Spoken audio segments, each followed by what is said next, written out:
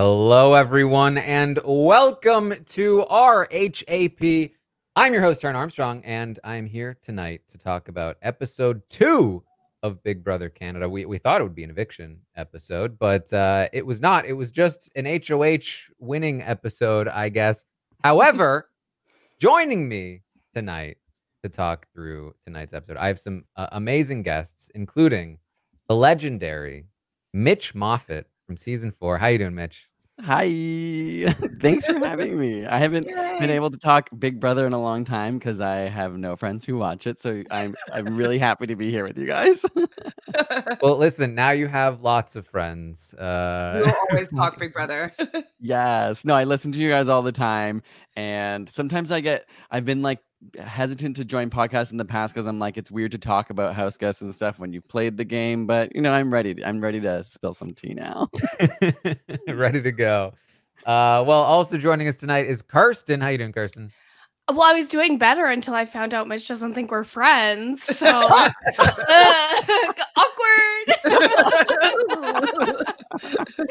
I said friends that talk to me about it, I guess. Oh, just kidding. Okay, well, you'll be getting weekly DMs. Don't worry. And of course, with us tonight is Chantele. How you doing, Chantele? I'm doing pretty well, and I know from past seasons I was kind of known as the Oracle. And I don't know anybody on the season as of yet, but that you know of. That I know of, but I do work for Sunwing. So the sponsor of this season is the airline that I've worked for the last 10 years, whose flight I had Arissa Cox on in November, is Sunwing Airlines. So I do feel connected to this whole cast because they're going to win a trip, and likely I could probably be on their flight and take them down. There you go. Maybe you could request it, like, hey, that the winner of that show. Exactly. I want to be on that flight. Exactly. I probably could. If I knew when it was, I could make it happen. Well, we did get honestly, I don't think the episode was too bad despite the lack of an eviction. We did get some digital dailies over that took place over the last like 4 days. And a lot of the episode actually was straight from the dailies. But it was still, I think, like a pretty fun episode. Always fun to see like Anthony and Victoria, doing their thing. And I did like the competition concept. I thought it was like a fun one, and anything that's not overtly physical is something I'm into. So I think we have a decent episode to talk about here, despite the fact that we don't have any limited players to talk about. But Mitch. It has been a while. 8 what have years been thoughts on the show since forever? Yes. I mean, Big Brother Canada has like such a spot in my heart. Like I love this show so much. To me, it is this sort of like superior version. I connect to it so much. So I always want it to be so good. I feel like so far it's been sort of like average for me. Like I feel like Big Brother Canada sometimes leans really hard into like the campiness. And I feel like they started to at the beginning with the premiere, but I kind of like lost a bit of that. I'm still having a lot of fun, and it's so early. Like premieres are always like the first week is always just like getting to know people. I feel like the twist, I'm still kind of like lukewarm on. I'm like really surprised that they didn't just do an All-Stars or like a bring back a full season. It's really confusing to me that they only brought 2 people back. Spicy and Anthony, like they make sense to me as the people that would come back. But yeah, I was honestly kind of shocked to be like, what? It doesn't really fit the theme. Like I'm not sure that they fit into that. I guess fame. Like I guess they both have like a level of fame. Yeah. So I've been recently thinking, like, I don't know, not to talk about a different show, but if you watch Australian Survivor, like I feel like they've found such a good lane of like this over the top kind of campy editing style with crazy music. And I feel like Big Brother Canada kind of leans into that sometime. And I feel like I know they're different shows, but they could lean into it more. So I feel like it's a good start. And I know the show always gets better with the weeks, but I still have higher expectations, I think.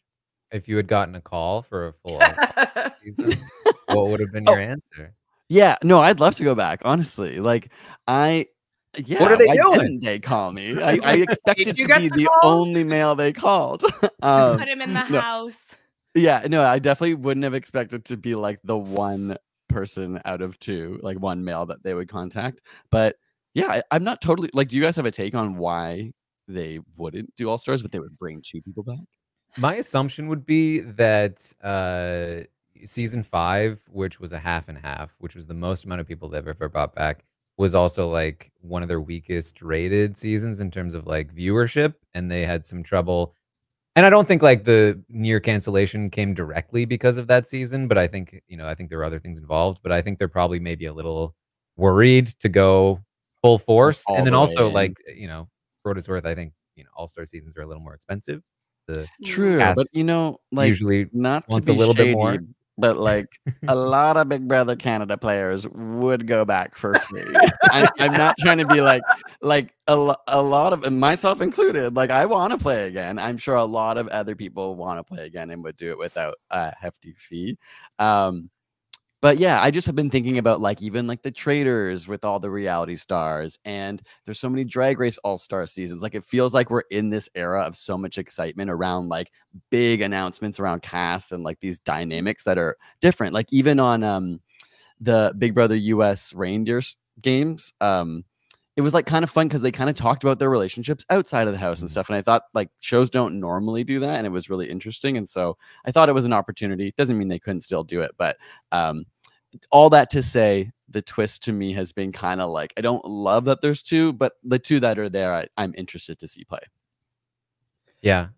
Yeah, I kind of feel like, I do like Anthony and Spicy V. I think they're both really fun, but I kind of just want to see either All-Stars play or I want to see these newbies play because they're pretty dynamic. They're creating a social dynamic that's like, okay, maybe we're going to see something a little bit different here. And then you have these All-Stars that are coming back that have so much knowledge of the game that are probably going to be able to steer it in the direction that they want. And so it kind of sucks that we just don't get to see these new players play their own game. But I think I will be entertained because I do like the two of them. So I guess you can't have both.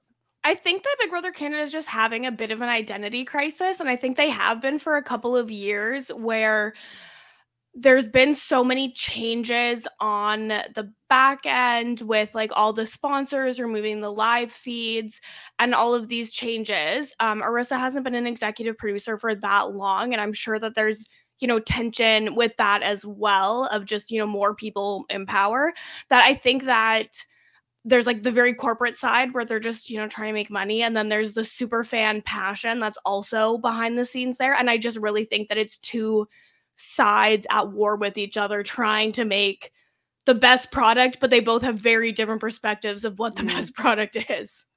I agree 100%. Yeah. I think like I have a lot of love and respect for like all the crew and stuff. Not that I know so many, but I think they want to put on a great show. I'm sure as many of you probably agree, like a lot of the like Arissa and the team probably wanted to keep live feeds. Like there's a lot of things out of hands. It's very rare for a show in Canada to go on for 12 seasons, let alone like a reality show. So like, I guess it's just like we take what we can get because behind the scenes, they're probably saying, well, would you rather not have a show? And I mean, maybe some people would say, actually, we'd rather not.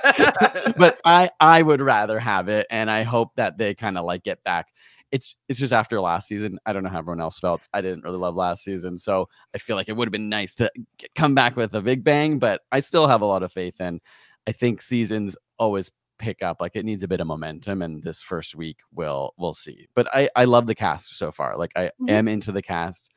I don't know what you guys think. I think it's an extreme advantage to come back as a returning player, despite like giving them safety. And I know you have a lot of attention on you, but I just think like the way that people communicate in the house, they already know so much about you if you've been there before. So I wish they didn't have this advantage to just like automatically get HOH and get the control in the first week, because that first week, which is often only a few days, of like that challenge, HOH, and then nomination is the riskiest part because you only have like 48 hours before that. If you can make it past that, then you can really like solidify your relationships with people. So I just wish that like Anthony and Spicy V had to like navigate that truly instead of just getting gifted that. Yeah, it's such an advantage when there's only like one or two returnees to be the only one, because you're seen automatically as an authority to the other people in the house, right? Like what Anthony says to the people or what V says to the people is automatically going to carry more weight than what's said by the people who also are just there for the first time. So I don't think they needed it. I really hate that like half the cast is safe in the first week. Like I think teams are also just such a bold choice. If you just like, this is a good cast, let them cook. Just let them cook. Yeah, it's like it forces these alliances that kind of happen. Like there's just going to be a divide no matter what. And I don't usually like those two sides. Like I want people to be working together and try, like, you know, different factions coming together instead of it's like, okay, well, I kind of have to stick with my side right now. I'm going to be voting with them likely anyways. And it just kind of automatically creates a divide when there might have been more fluidity if like just kind of at least let people, you know, everybody be vulnerable or whatnot and just have like that one person be safe. Yeah, I mean, it feels like to me that in terms of them trying to like mimic something that was successful, I think this feels to me like they're trying to be like BB25, where it's like, hey, Sari came back, like, and she was one person, and like, hey, that was fun. People liked that, right? Well, did people like? I feel like we liked that. We loved it. That's the thing, right? They didn't seem to love it how we did. And but like also, the reality is, they, to Mitch's point, I think if they're going to be like looking for inspiration, I think the more recent inspiration, despite my issues with the show and its format, I think The Traitors is proof that like people do want to see like big casts of people they recognize playing together. You know, season 2 of The Traitors, massive ratings, even over season 1. And it's, I think, entirely due to the cast that brought a lot of eyes to it. And so, yeah, I think that is an indication that maybe this was the right time to pull something out. There's, I think, a lot of options for players that they could have brought back. But that, you know, all that said, you know, as an Anthony fan, like I'm not mad myself. Well, and it's also just like, to me, if it's like, oh, season 12 All-Star, like that doesn't feel like an All-Stars number of a season, which I know obviously that means nothing based on when they've done All-Stars in the States anyway, but it's just like 12 just feels like it's just 12. Like I mean, 12's better than 22, to be honest. To me, I think 12 and 22 equal. 7's pretty good though. 7, phenomenal. Chef's kiss, perfect. What about 8? It wasn't Survivor 8? Oh, yes. Oh yeah, it was 8. And you know what? 8's a weird one. I always think that it was season 7, even though it obviously wasn't season 7. Right? Like in my brain, 7. I'm like, oh yeah, All-Stars, it's always 7. I've been thinking this the whole time. I was like, wasn't Rob on season 6 and All-Stars was 7? Like I've always just thought that. So I'm very wrong. Never mind. This isn't the Survivor recap, thankfully. Well, I agree. I think that like you know, having safety, I get it, right? Like I get giving them safety for the first week, maybe, and in like the usual way, we talked about this last night, but like the usual way is they don't get to compete in the HOH, they don't get to have that power, but they're safe for the first week because, hey, if you're a fan of these two players and they're out in 2 episodes, like that's kind of a shame. You want to give them at least a little bit of space. But then when it's like, okay, they're safe, and not only do they get to compete, they get power. It's only them that get to compete in the HOH. And then tonight we learned there's no eviction, which means it's an extra long week for the first HOH, which we've determined in the US is huge. Extra time is the HOH. If Anthony is going to be making nominations, he has a lot of time to do damage control and set things up for the following week. Yeah, it's a lot of control to have at the very beginning, when normally the first HOH is like fast and you can accidentally nominate someone that in 2 days you're actually friends with. But if you have more days to really establish, play around with people's emotions and know who's clicking with who and how to pit people against each other, like you can just really see a lot more established. And so I mean, I'm still curious to see what happened. I know like down the road, we can probably forget this. The first week of Big Brother often is just like, even when you're living it, you're just like, I don't know, I guess I'm going to vote that person out. Like there's not enough to go on right at that beginning. And the game dynamic changes so much that suddenly 3 weeks in, like you're friends with somebody else or learning to love somebody else. And so I think that can happen with us as an audience as well. So for me, it's sort of looking at these first 2 episodes and going like, we just have to get through them. I wish they were like amazing and lined up exactly with how I'd want it to happen or see it as a fan. if it's not, though, it doesn't mean the season can't still gain momentum. Mm-hmm. Yeah. Well, this episode we saw that Anthony and Victoria, of course, are they're teaming up as expected. They're working together. We do have, again, the digital dailies have dropped. We won't talk about anything beyond the episode until the end of this podcast in terms of like spoilers. But we can maybe, add some extra context here or there depending on like what we're talking about. But honestly, like a good portion of this episode, as I mentioned before, was like straight from the dailies. And especially for the first couple of days, they were a bit more sparse. So I don't know if there really is a lot of extra stuff to talk about for up until this point in the episodes. But I do think it was interesting that in the episode last night, Avery was like the most vocal person of like, hey, we got to get out these vets. We're all going to agree if returning players come into this house, they're done. And that lasted until she saw Spicy V walking into the room. Hey, I was ready to say move over first 5. The first 12 has this covered. Yeah, I was a little naive to think. Like, I can understand the moment, and like when you're in a group like that and you're just excited and there's energy, and maybe no one will ever hold it against them anyway.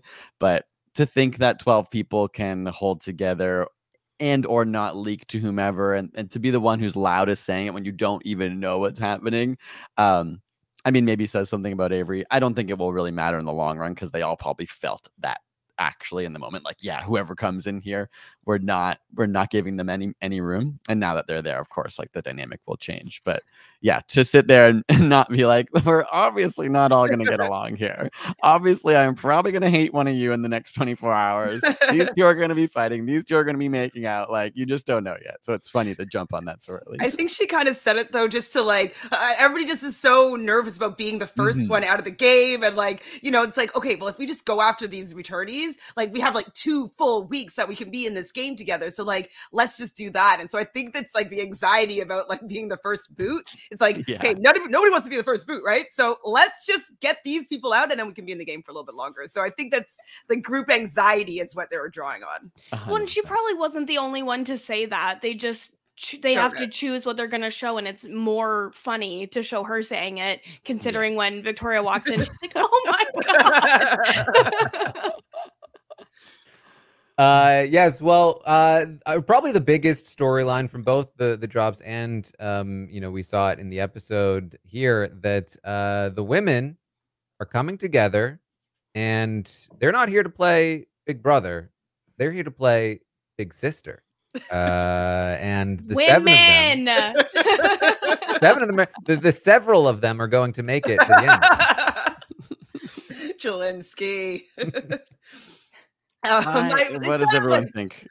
Okay, I love that the women seem to actually all want to work together. Love it. Beautiful. My dream. They could stand to be a little bit more subtle, it seems. But I also think if they were being subtle and it wasn't obvious, the men are still going to be like, well, all the women are obviously working together, and that's so dangerous. We have to get them out. Nah, nah, nah. Like, yeah, it's like if women so much just look at each other. It's like, well, they're all in an alliance together. Like, it is women. They're damned if they do, damned if they don't, kind of thing. Traveling to the washroom together. Like, oh wow, why are women always going to the bathroom together? Like, what's that about? They can talk about us. It's so dangerous. Like, and that's the thing. Like, 2 women could be in a room together, and those 2 women could literally be cooking the whole house dinner because they're the best cooks in the house. And the men would be like, wow, the women are together. It's obvious, like whether they are or not. Scheming. It's probably because their cycles sync up. So maybe they're just like, it's just yes, immediately on entrance to the house. Scary. That's so really scary. It's kind of scary. It's kind of magical, to be honest.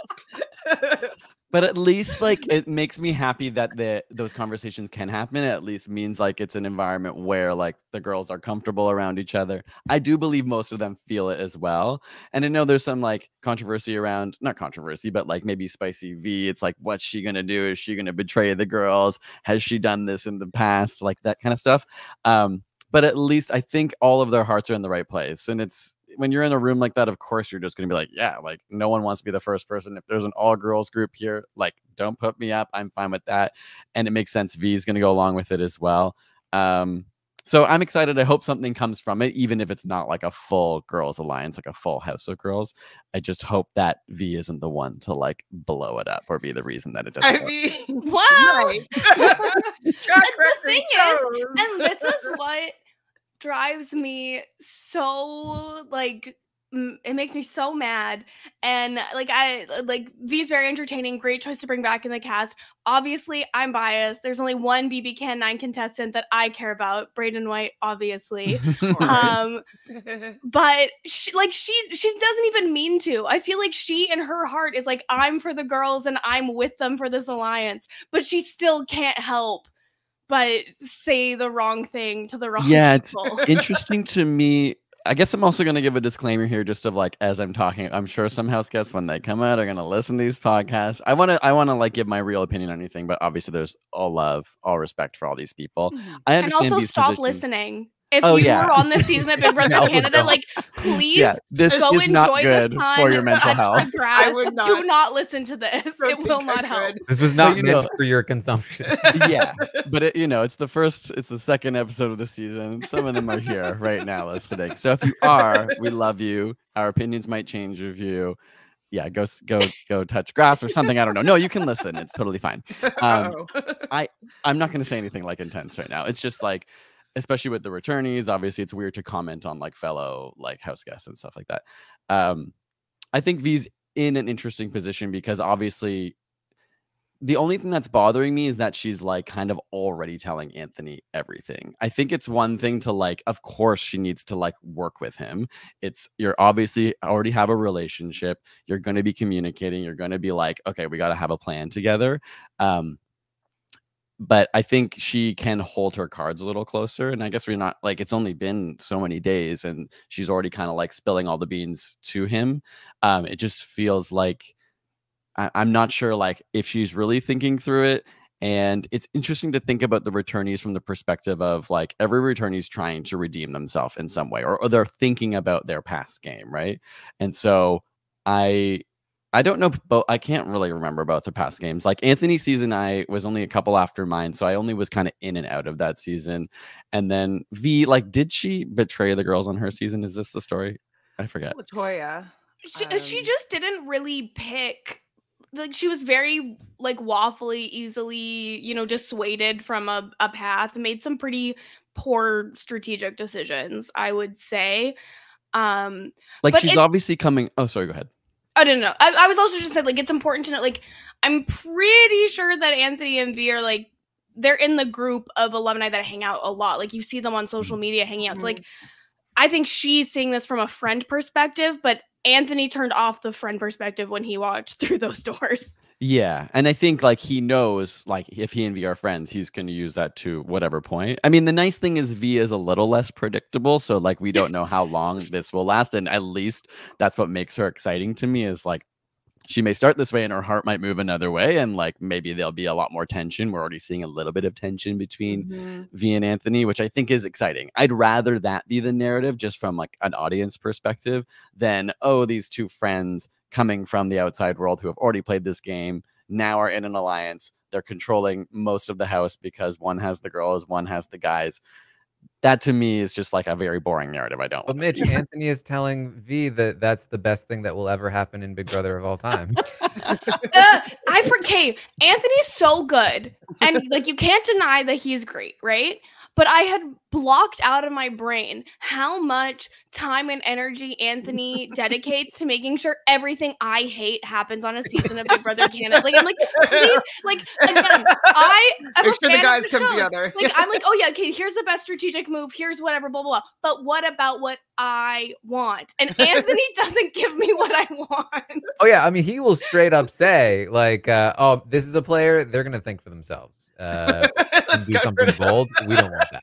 Yeah. Which, I mean, is a reasonable, smart he's way to play. right. To find Very He's fair. so like, good. He's so good. And I hate him for it. like, I wonder for him because, like, the Pretty Boys, like, I don't know how you guys felt about that alliance. I never like an all boys alliance, obviously. Not that I disliked them, but to me, it was like any steamrolling alliance, especially if it's all male. I'm like, okay, I'm checking out. I'm wondering, I'm sure he's heard that to a degree. And so I'm curious if his narrative coming in is like, I need to have a better mix of like girls and guys. Obviously, he's not going to be able to recreate that same alliance. He's already like literally narrated that on the show. So it'll be interesting to see like what he decides to do and like what story he's trying to tell. I will say like I'm curious to see. I know a lot of people say he was like really amazing on the feeds. I kind of forget how he was. I'm sort of like, I'm not totally seeing it, and I am excited to see it this season.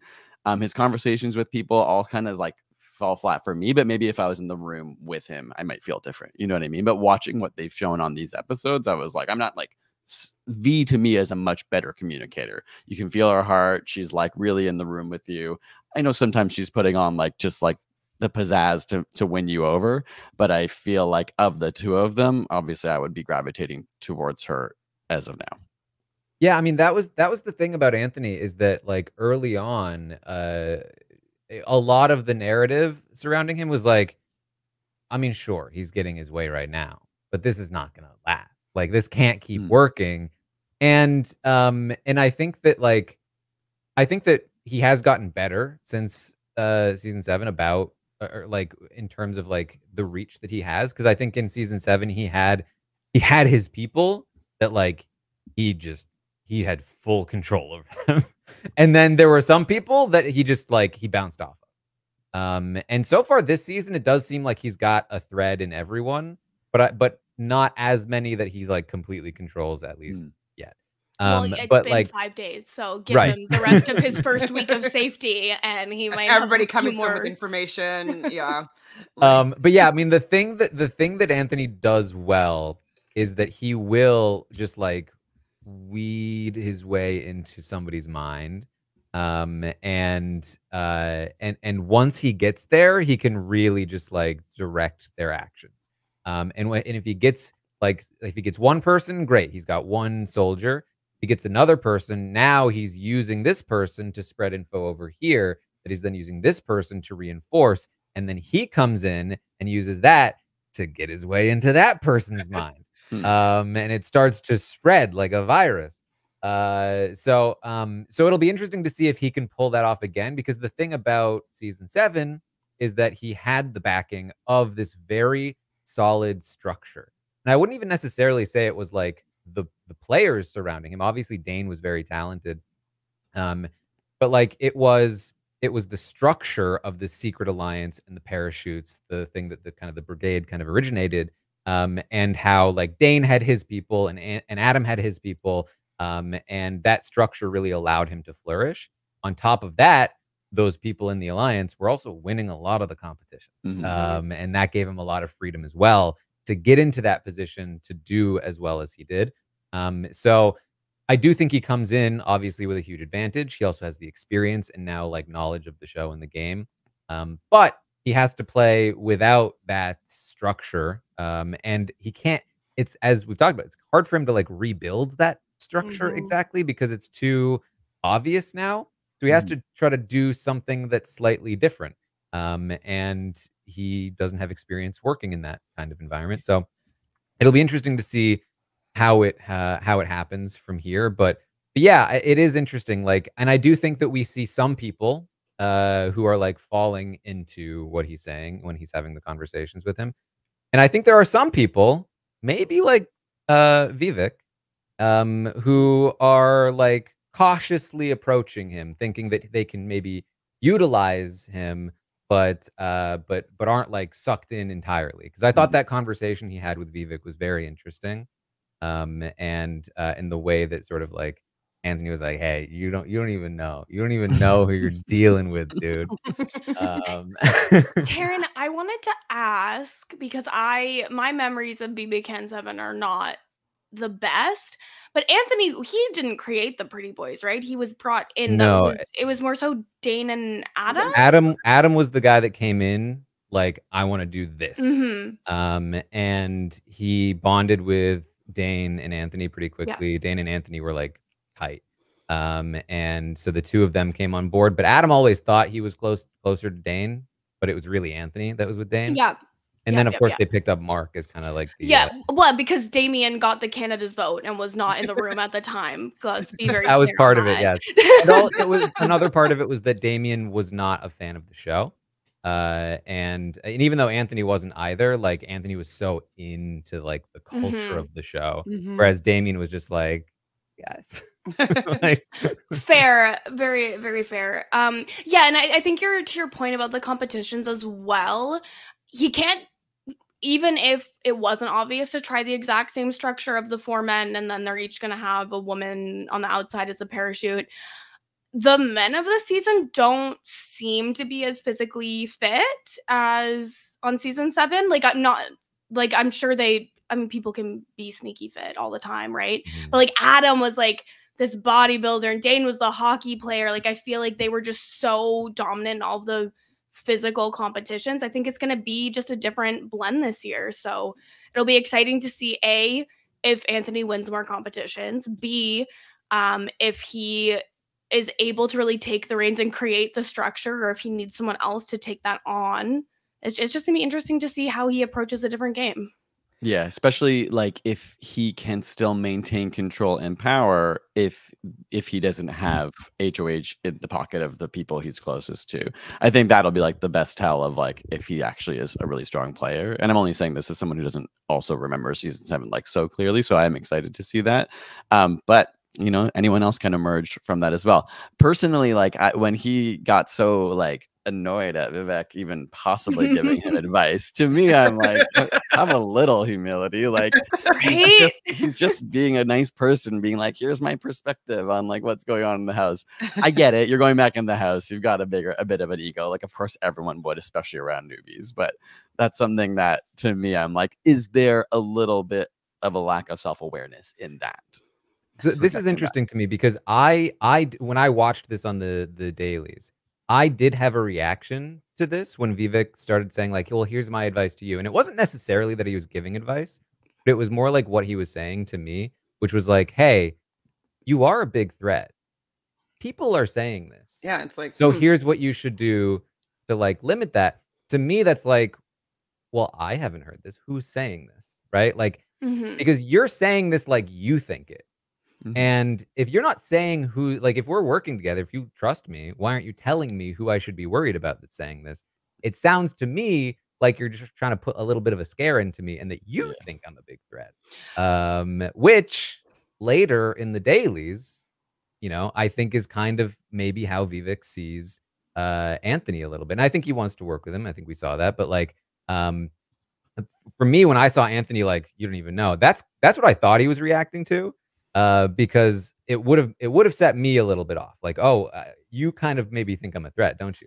Yes, and why would you point that out if you didn't really think that yourself? Right. Yeah. You wouldn't just be giving me friendly advice. I took it more as him trying to be like, look, Anthony, I'm with you. I'm like giving you some information, but also he didn't fully commit to it, which was the problem, right? Like he kind of straddled both sides of that, which is not ideal. And it's still not, it's not like the best look to be like, let me give you advice. Yeah, no, don't say it like that. Especially because it came right after him asking for advice. Like he was like, Anthony, you know so much about this. What should I be doing? And then like, here's what you should be doing, by the way. Which to me is like, okay. So were you just trying to butter me up?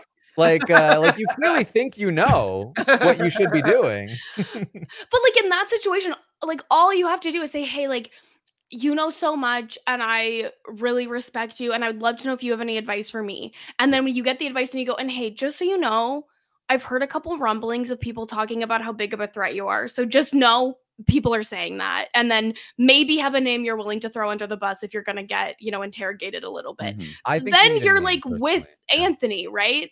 Totally. And maybe he'll protect you a little bit more as he's getting his, hands into all of the other pots. Maybe he's not going to try as hard to manipulate you because he thinks he already has you. Whereas this is I like agree, you totally. chose no path.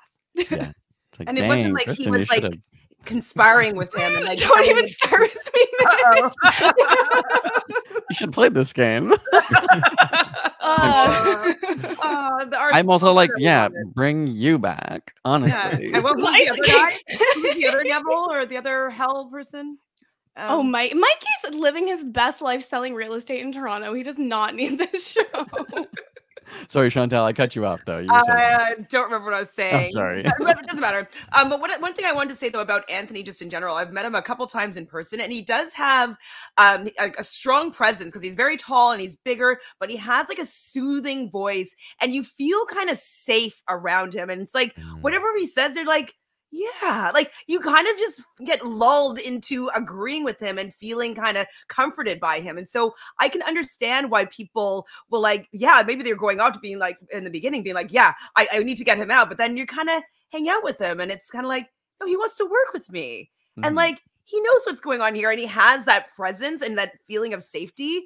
I think that that's one of the ways that he's able to really get in really good with people so that he is able to potentially manipulate them. And so that's what I think his charm or his mist is in the game. Yeah, he is like the best hype man. Like he will make you feel like super supported and like, hey, you're my guy. You know, like this is my guy. Taran, you're a lion, Taran. Okay, you're a lion, and I am loyal to. Listen, it works on me. I'm not gonna front. It works on me too. It is the best skill you can have in this game. Like sometimes watching from the outside, watching this episode, you see him saying it to many people, and so it feels like it's fake. But I guess you're right. Like when you're with someone and you feel their presence, a lot of people who watch the show go like, "Well, why didn't you just go work with those numbers? Because you could have created something." It really is all about like how you feel with people. And so if Anthony actually does have that presence around people, whether or not it's always translating through the screen because we're like seeing him do it to everyone, that is a superpower and something that kind of gets missed from the outside sometimes, that it's like it's not just as easy as grabbing numbers when like your emotions and your connections like play such a deep role in the way you interact with these people and trust them. Yeah, so I guess like going back to the women, like seven women in an alliance. The men are starting to worry about it. The men are now talking about, are the women going to be aligning together? Now, I think what's interesting about this season, obviously, this is a fairly common thing to happen at the start of a season, is like the women start talking, the guys start talking. Usually it breaks apart pretty quickly because relationships develop, whether romantic or not, between the women and the men. And then all of a sudden the women are like, well, I get along better with this guy than I do this woman. So it kind of makes sense for me to go with the people I feel better about than, just based on these, lines that we've drawn. However, I think part of what's different about this season is that it came right after last season. And something that has been said on the feeds or on the dailies is that like we're gonna look like idiots if we let what happened last season happen to us. Nobody wants to be Claudia. Like nobody wants to be the person that let the tie get through. They were literally like, there were like 6 women and 1 dude, and the 1 dude won. Like which is really like got a lot of them like putting up the barriers. Like we can't even let 1 guy get through. Like it has to be all of us. Like we cannot let them get through. Which I think is like genuinely what they kind of have to do, given the structure of the competitions where 1 guy can just win out from the final 8 or 9. But again, like, will it hold? It's also really different though when you look at the pre-game interviews. Every season they always ask every woman basically, do you want to work with women or do you not want to work with women? Because of course it's a given that the men will work together, but it's never a given if the women will. And normally you'll get probably half the women are people cast saying, I want to work with the women, I want to make this work, and about half are like, well, no, like I get along better with boys, and then it just is almost an impossible structure, right? Because half of the people going in, it's just a complete non-starter. They're always going to sell it out. This season, every single person is saying, I want women at the end. It's the girls and the gays. Like it's just got so much more momentum, I feel, than we've seen in other seasons, and that combined with what happened last season, maybe they have a shot. But Anthony could always come in and ruin our plans. That's the biggest issue for them right now is that Anthony just won this HOH and he's well aware of the fact that the women are working together and he's already named 2 of them as his targets. Yeah. Yeah. I hope something comes together from it. I also am always like, is it the girls and the gays? I always wonder, like, will I be included this time? No, but actually I'm like, no, I'll sacrifice myself for the girlies. If there's like a true girl alliance, like you can sacrifice me. And that's why you'd always be included, Mitch. Always. Yeah, no, I'm glad to know. Like I didn't watch their preseason interviews if they actually are, because my judgment on them watching them do that is like, you got to be self-aware enough to know, like, not all these girls are probably going to stick to an all-girls alliance. But maybe they are really catching the vibes. Like, we actually are all planning and really want to do that. But I would be in a room, even if it was all men or anyway, when you're in a room beyond 4 or 5 people, like you've got 8 people in a room, I'm like, we got to be careful about what we're saying here because 8 is way too many. And in the Big Brother house, it's like, a week is so long, like it is so long in that house that everything you say will make its way to almost everyone else. Not everything. You can find some secret alliances, but it's just like, yeah, if you're in a room with 8 people, unless you really know that you guys are like so tight and this is so early in the game, I just think you have to be a little more skeptical. And of course you can be like soft saying like, yeah, girls alliance, but it's like kind of a risk to say that. But I really hope.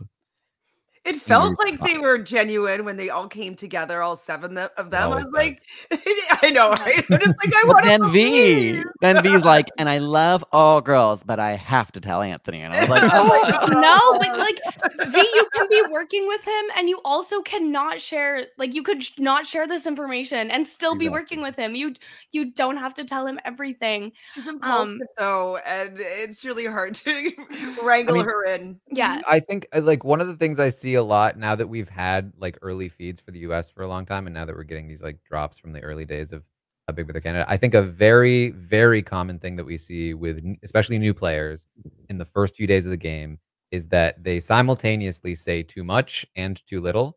Like they don't talk enough game, and the game that they talk is way too candid, and they end up telling everybody.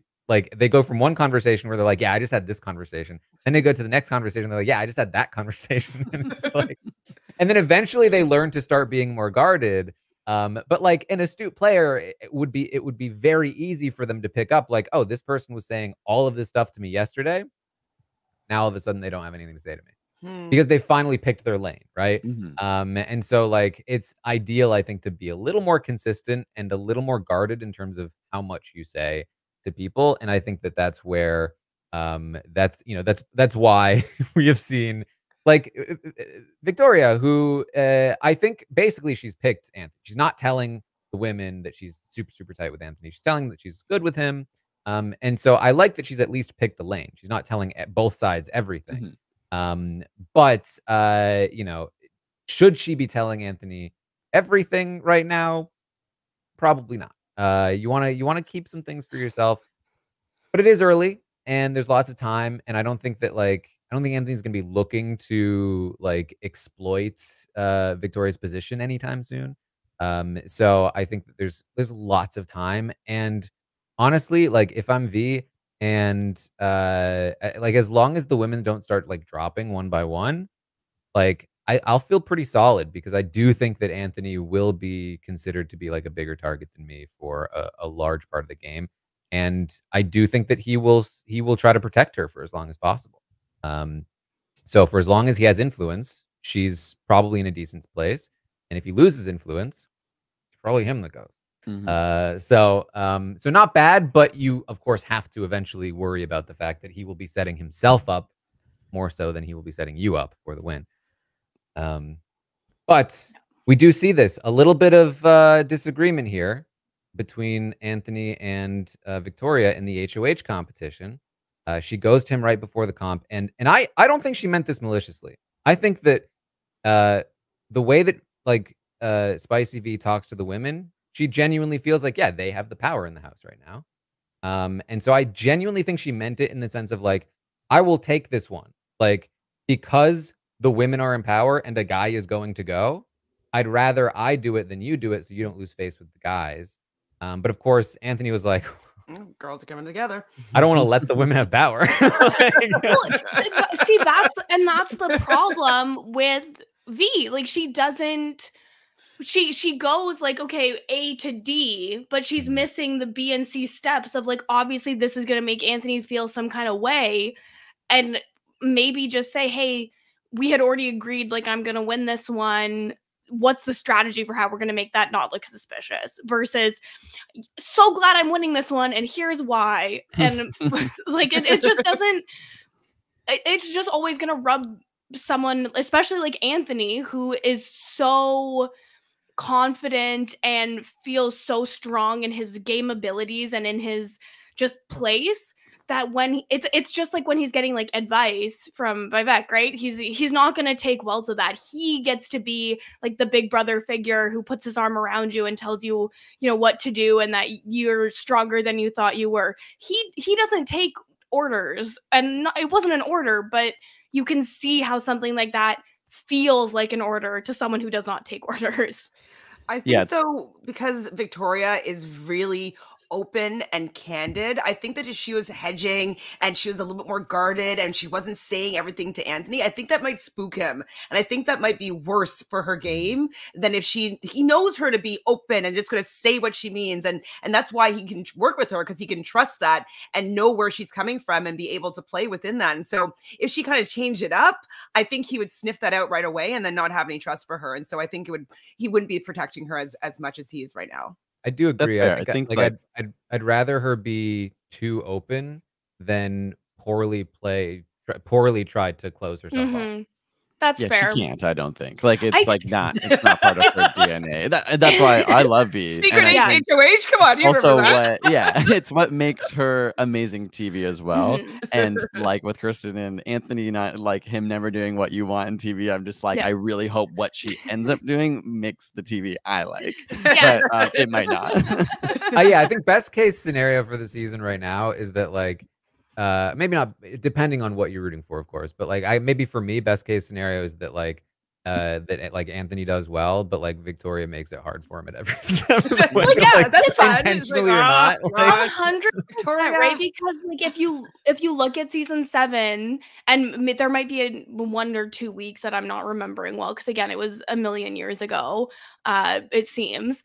But like Anthony never really had to deal with like a true wild card at any point, right? Like the only real thing was when like Kira won the competition that kept it from being all the pretty boys together, which was like not really a wild card. It was just a comp didn't fall quite exactly how they wanted for the first time.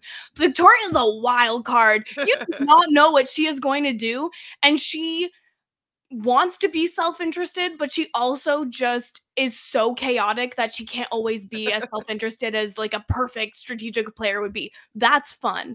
Anthony having to deal with someone like absolutely chaotic every single week, that could be fun. I can be on board for that. Yeah, and it'll be nice when even if they're working together, when their interests start to like cross paths of like, oh, I actually wanted to keep these girls and now you're still hung up on this, or whatever the dynamic may be. Like I am excited to see. I hope they do clash. Honestly, that's what I hope happens, because it will make it much more interesting. And then it will feel less annoying that 2 people who were potentially friends coming into the game were putting the game together. You know what I mean? They hang out all the time. Like they're always on Instagram. Yeah, which makes me feel a little like maybe they won't, because if they actually are close friends, then you wouldn't. turn on your friend. Like, I mean, you who might are have, Can you different in the fight game. the worst with? Who do you say the meanest things in the world to? No, that's the person fair. you care about the most. but you wouldn't like nominate them. You know what I mean? Yeah. I just, But, like, I I'm can see her curious. to doing see. it at some. Is Yeah. she bad? I can see her being like, it's bad. Invisible HOH 2.0. Literally, she gets the invisible HOH and Dougie says something that she doesn't like. Who did that, Anthony? What? That's crazy. Who would have the audacity? The audacity. No. I still have it. No, Aw. not the audacity. All right. Should we talk a bit about the drops? Yeah, let's do it. As I mentioned, there's not really a lot of extra information. We don't even have the nominations yet. Just really some more extra context and stuff they might end up showing in future episodes. So light spoiler warning, but not a huge one. The Office of Civil Defense has issued the following message. This is A spoiler. warning. A spoiler. Warning means that an actual Spoiler. against this country has been detected and that protective action should be taken. That's art there, just us like jamming. To that. Just like slowly swaying a little Trying to bit. be like, okay, I'm gonna bop my shoulders a little bit. Listen, you don't get a full dance unless you have full feet. That's True. We gotta Yeah. tell. Someone clip this and send it to Arissa. Yeah, that'll Arissa, be that'll be the thing that gets the feeds back. listen, until we get full feeds, this podcast is the town from Footloose. Okay. So obviously Anthony is the HOH. Now one of the big sort of storylines is that the episode hasn't covered yet is that Tola in that conversation with the guys about how the women are working together, and Anthony was like, "Don't say anything to anyone," has said a lot of things to a lot of people. Specifically, he's gone to the women and he's been like, "So there's usually like a women's alliance, right? Like, is there one?" And they're like, "What? No. Oh my God, get this guy out of here." Oh, so he went in a way that was not even like, I'm gonna bring you information. He was like trying to pretend to suss it out. Yeah, he's been and some of the women that he has talked to feel a little bit grilled, a little bit like he's trying to fish, he's trying to like he's worried about a women's alliance, he's panicking. And having watched this episode, it does feel like the HOH competition might have been what sparked his panic. He's like, "Why does V hate me?"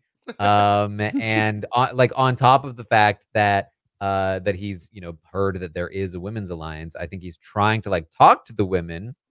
I think he's trying to like get in with them, but like I think it comes across as grilling. It comes across as like he's worried, he's panicking, and so a lot of the women are looking at Anthony to maybe target Tola for them. However, Anthony had a conversation with Tola up in his HOH room where he was basically like, "Listen, I got you, man." Like, so Anthony, as we saw in the episode, looking a little bit more in the direction of Janine. It seems to be the primary target from the little bit of perspective that we have, which honestly makes a decent amount of sense for him. Janine has been kind of the main ringleader of like gathering the women together. She has been the most sort of like upfront like active player to the point that she's worried she's doing too much. And honestly, I think in most seasons it's not too much. I think she's doing a great job. In this season with Anthony and V there, unfortunately, it's not quite working.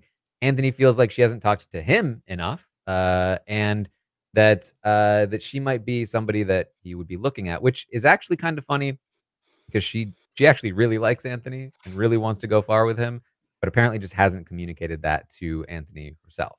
And so she seems to be who he's looking at. I assume noms maybe took place today. Maybe we'll find out tomorrow. He has a select amount of people that he's able to nominate. If he's really worried about the women, it might be something like Janine and Kayla as the pawn. He did have a conversation with Kayla. She was very worried, and he said like, "Hey, I'm not after you," but it did a little bit feel like a "you could be a pawn" conversation to me. Mm. But of course, there are other options like Tola as a potential, like throw him up there, or maybe even somebody like a Todd has been mentioned. He was worried about Matt for a little while, but Matt has like gotten in with Anthony. Matt, huge Anthony fan at this point. Matt had a conversation with Vivek where he was like, Anthony, we're bringing Dougie to the end, man. And Vivek was like, no, we're not. That guy's gonna beat us all. And he's like, I don't know. He like didn't even win a comp in his season though. And he's like, yeah, but he's like so good. He's gonna like we can't bring him to the end. And Matt was like, yeah, but he's like so loyal. Like that's what he did. He's misted. He's misted. I think he came pre-misted, you know. Bless his heart. Yeah. With Janine though, she's the oldest female in the house, correct?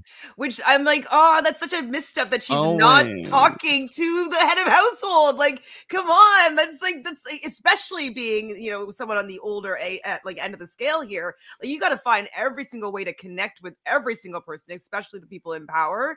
And so it's just, I guess maybe she believes that it's going to be, they'll always have the numbers if it's a male and female up on the block, and so she'll be safe if that happens. But like, what if that doesn't happen?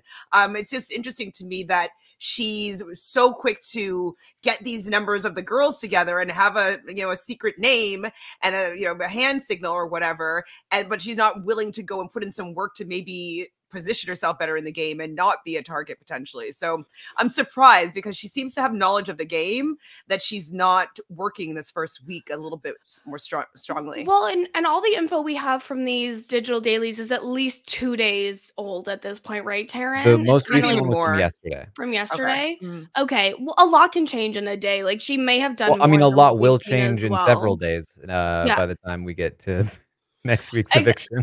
Oh my god, I can't even. It's so many. I need to stop using moms this even every day.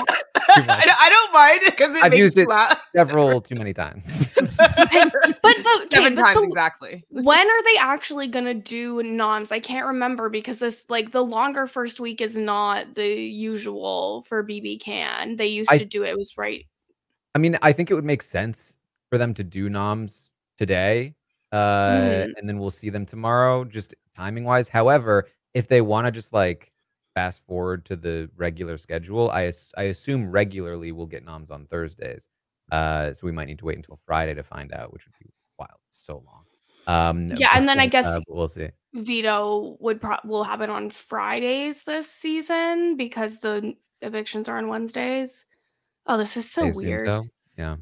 Which would be pretty lame because we don't usually get drops on the weekend, so we'd have to wait until Monday to find out veto results. And that's probably what's going to happen. Yeah.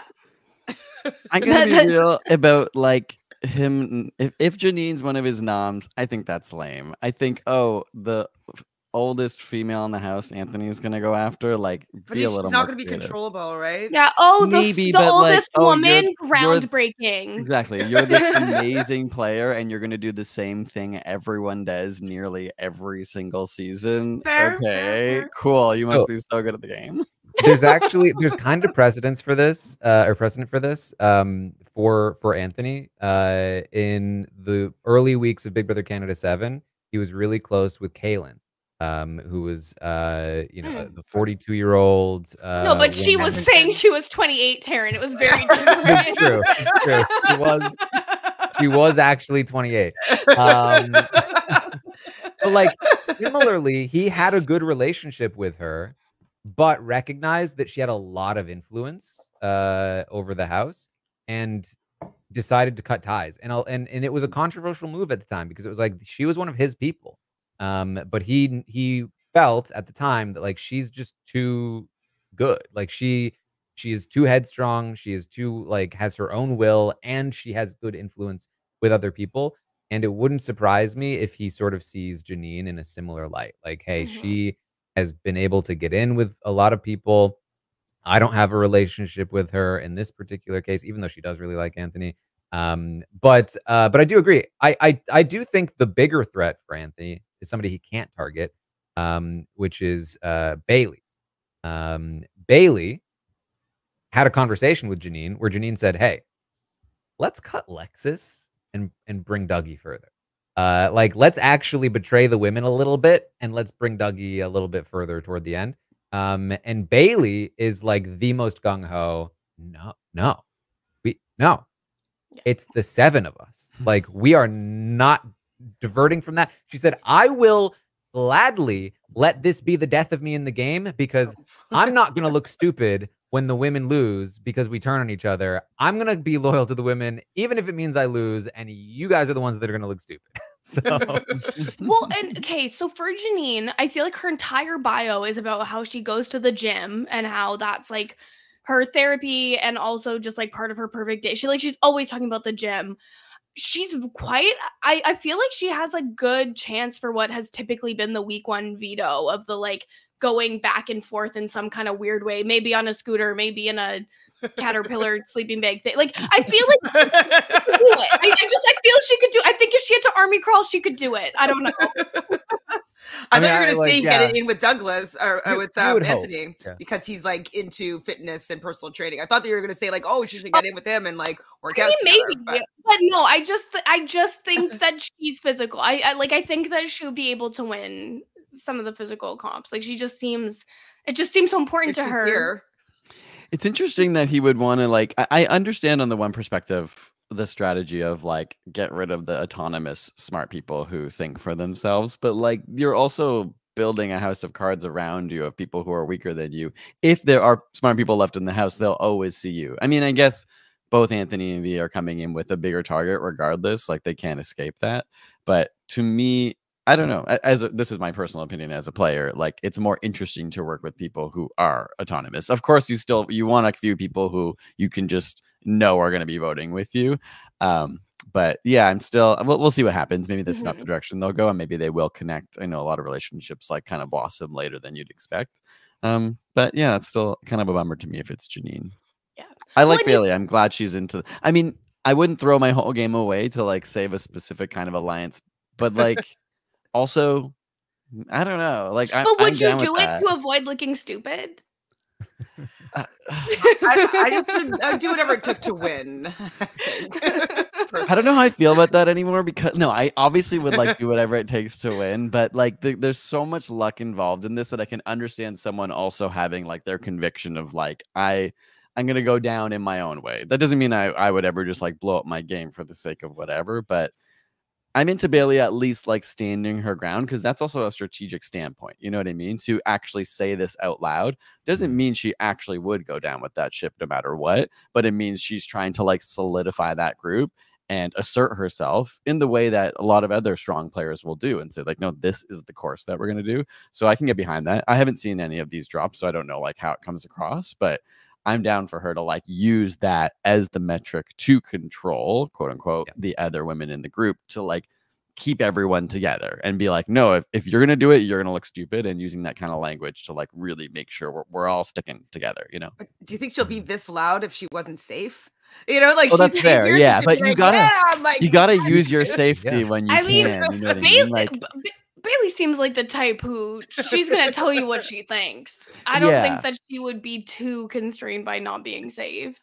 But I think like that, as much as I don't like the twist of like half of the house being safe, it at least balances out a level. Like, yes, Anthony has more power because he gets to decide who the nominees are, but having safety allows you to like play in a different way. When you're not vulnerable, you can actually take these kind of risks.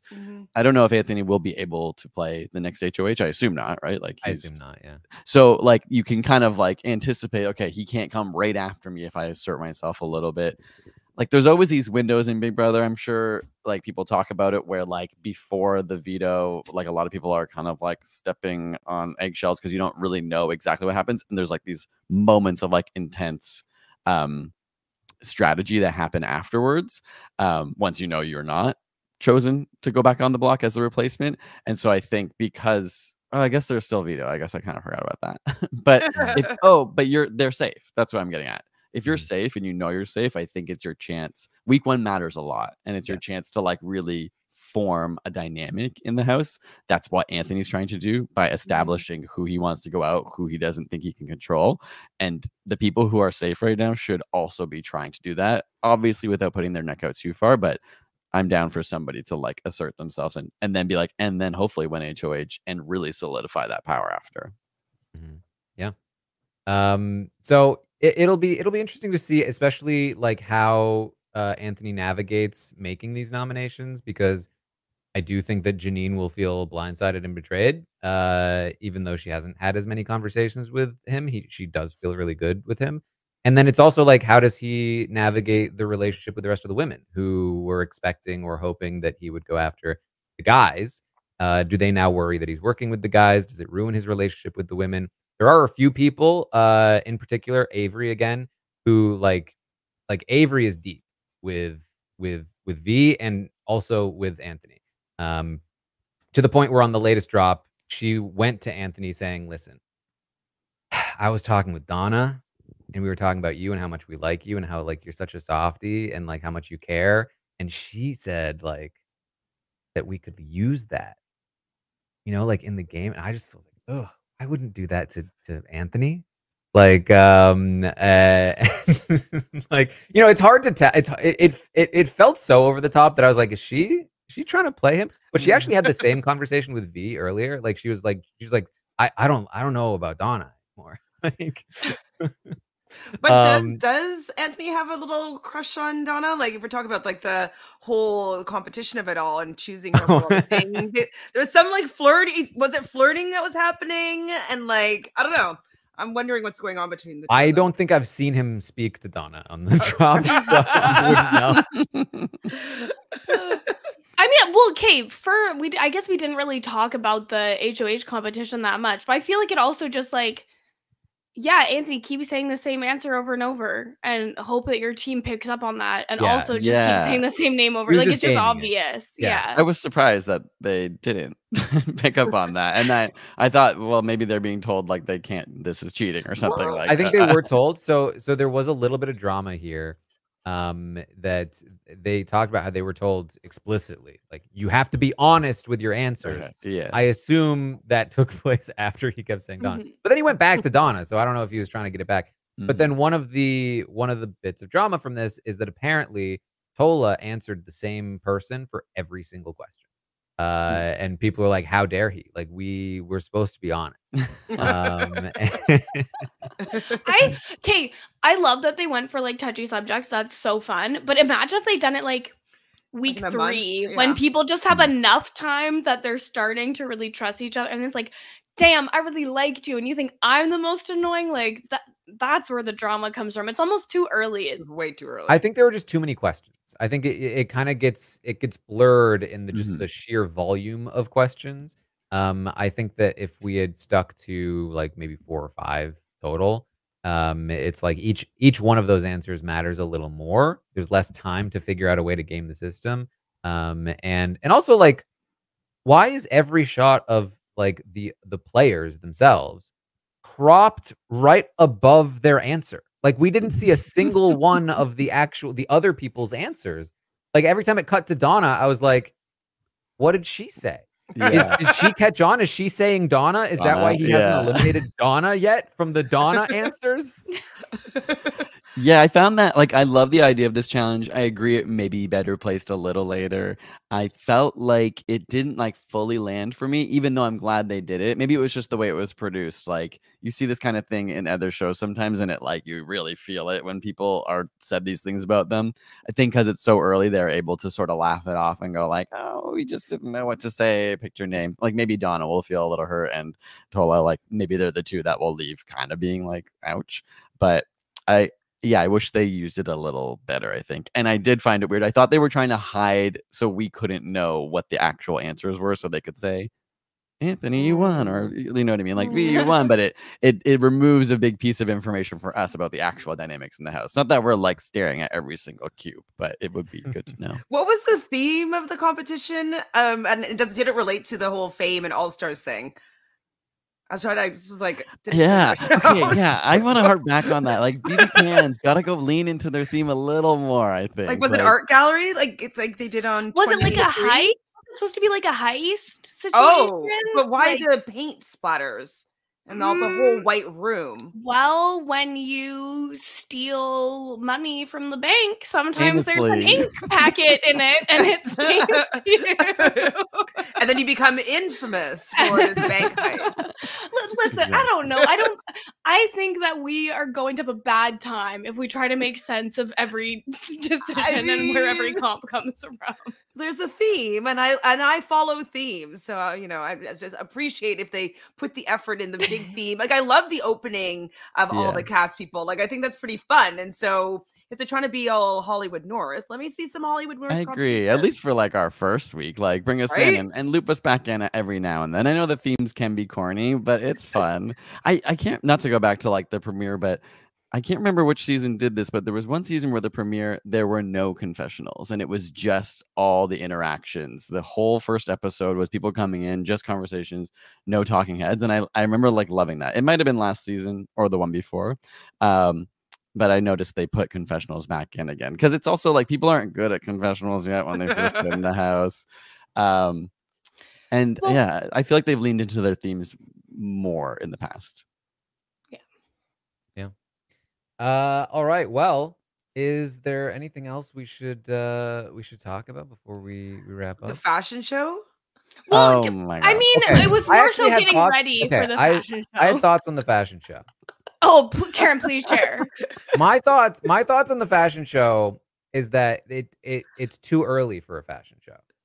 Like, I think the fun of and listen, I get it. Like, I'm not like the target audience for the fashion show, but like for me at least, the point of the fashion show is that like it's fun to see people in these like new clothes and like Right, these we're not new sick of their looks. wardrobe yet. Like, I just met these people. I've seen them in 2 outfits. Like, just last episode, they were in nicer outfits than and their those current outfits were also picked for them. Well, but here's the problem, Taran, and what you're forgetting to consider is that the fashion show is not about me. It's not about you. It's not about the contestants.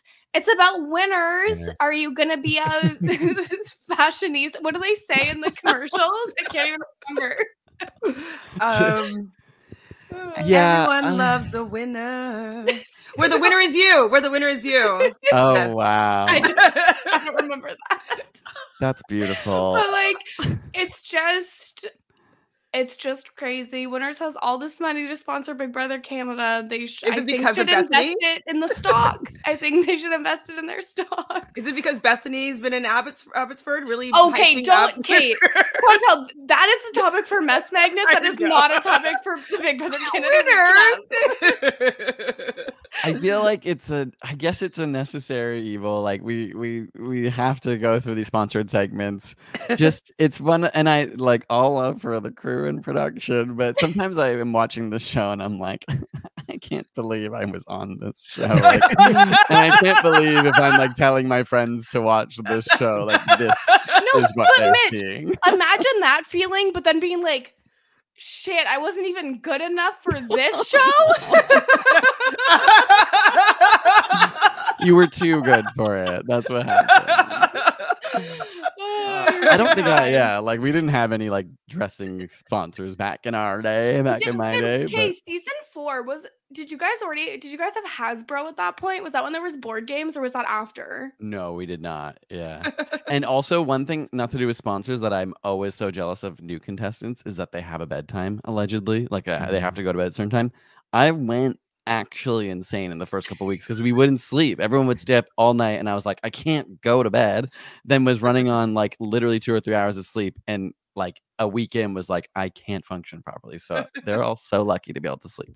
But yeah, the sponsors, I get it. They have to do it. It's too bad that some of them I feel like they do well, especially, I mean, I was literally screaming when they were like, the prize is 10,000 from this, 10,000 from this, like just 10,000 from this, 10,000 from Cuba from Sunwing. Yeah. I was like, like it's still going. But I mean, cool, lots of stuff for them. But it was just like, wow, this took like a full minute to say all this. It's the most sponsors ever. Was there 11 or 12? No, it's 12, right? For the year? Yeah, and again, they teased like a mystery sponsor that they were going to drop, and like... Okay, but didn't they do this last year too? And who was the mystery sponsor? I Did we don't ever find remember. out? I don't It remember. was Disney, wasn't it? Little Mermaid? Wasn't that the mystery one? Was that the mystery? Was it? I think forget, so. because I feel like by the time it happens, like sponsored. This is the problem too, especially when there's no feeds. Like, I don't remember hardly a thing from last year. I know. I didn't know that Daniel came out to host the HOH, and I was like, I don't know this man. Like, I only saw him on the digital dailies. Like, he's an alumni, and it's great for him to get to come back. But it's like I don't know him like that. Mm-hmm. Yeah, it's interesting watching. It's like I usually really know people and just like how they think and how they feel, and like I can remember a lot of seasons from the past because I was watching the feeds, and so it's really interesting to see now that I haven't had that connection with them, and the season just passed. I don't remember them, and I'll remember someone from 15 years ago a lot better. Yeah, we played Blood on the Clock Tower last week, and Omer was like, "Taran, you watch Claire on the live feeds. Is she lying?" And I was like, "Yeah, I think she is." But I wouldn't be able to do that with Big Brother Canada 11 people. Oh my god, Kate. Again, I was talking to a friend, and we were talking about like, oh, are they gonna maybe have someone host every HOH? Are they gonna be bringing more people in, or are they gonna lean heavily on last season, maybe for like the Wendy's deliveries? And they were like, oh, like, do you think this person will do it? I'm not gonna name names. And I literally was like, who is that? I don't know who you're talking about. And they were on last season, and Who was it? I'm not trying to be mean, okay? I mean, I had to ask my chat who Claudia was in order to make my Claudia reference. That's pretty and she was in the final two. I feel a lot better now about my faux pas earlier tonight than Taran. Anyway, this was very fun. It's, you know, I do think so. People have been asking, like, are the digital dailies better? To which I would answer, like, it's hard to say so far because like they gave us something that we didn't have before, which is like these early days. They seem like maybe I mean, listen, the bar was below the floor. Like the bar was 2 hours of vacuuming. So far. Wait, did they actually give the entrances to the house? I thought I saw someone say that, like people walking in, like one or group by group. Oh, that's so fun! I want to go watch that. Yeah, it is fun. Yeah, that's a nice, like, that's why I like watching the first couple episodes, just to like relive that like crazy like lights, camera, action. Sorry, Kristen, you were there. Okay. It's okay. It's been many years. I'm fine now. So yeah, I mean, I would say it is better than 2 hours of vacuuming. It's still, for me at least, like not great. It's very disorienting because we're just cutting from like I have no idea like when conversations took place, or like sometimes there's clearly been like 8 out, like you're watching one conversation with like, let's say I'm watching Anthony talk to V, and then all of a sudden, quick cut, it's Anthony talking to V, but 8 hours later. Like it's like, whoa. And you don't even know it's 8 hours. Like you don't know how long it's been. I gotta maybe pick up on context cues. And it's all over the place in that sense. But you know, that's what we're here for, to help give you what you need to know from them in case you don't care to watch them yourself. But if you do want to watch them, you know, find me over on Twitter. I've got a tweet pinned that is entirely unrelated about VPNs.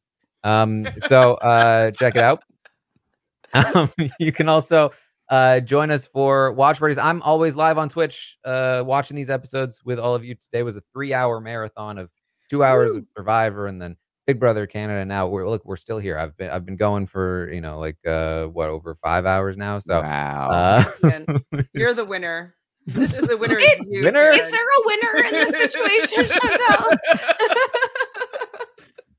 And of course, check out the RGP Patreon, where I think the Jelinski Several deal is still going. I think I heard that Rob was saying that earlier on the Survivor podcast. So check that out.